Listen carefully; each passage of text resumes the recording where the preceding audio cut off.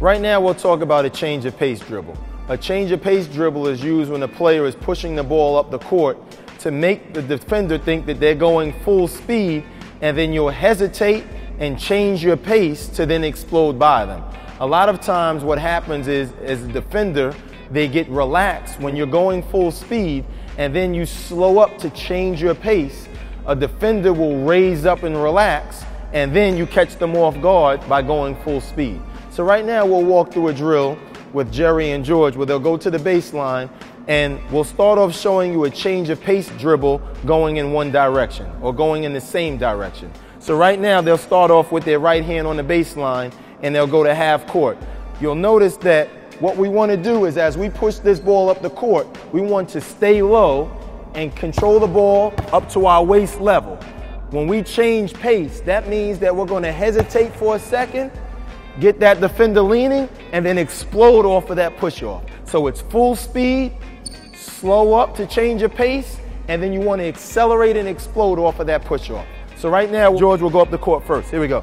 He'll take 2 dribbles. See, he hesitates, and then he explodes. Hesitate, explode. So now as George comes back with his left hand, Jerry will go down the court with his right. Here we go, fellas. Get 2 dribbles, hesitate, explode, hesitate, explode, and then we'll wait for Jerry to come back. Hesitate, explode, hesitate, explode. Now the next thing that we can work on is changing direction off of our change of pace, meaning that we get the defender leaning one direction off of this change of pace hesitation, we cross over low. So this will look like this, and I'll walk through it slowly, where I'll push the ball out, I'll change the pace, hesitate, and then I cross over low to explode. I'll show it from this angle. As I'm coming back, I'm dribbling full speed, hesitate, change the pace, and cross over. Here we go.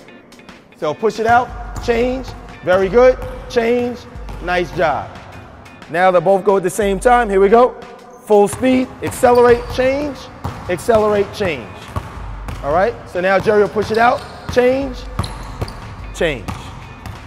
So those are a few ways that you can use a change of pace dribble, going in the same direction and changing direction. That's how you use a change of pace dribble.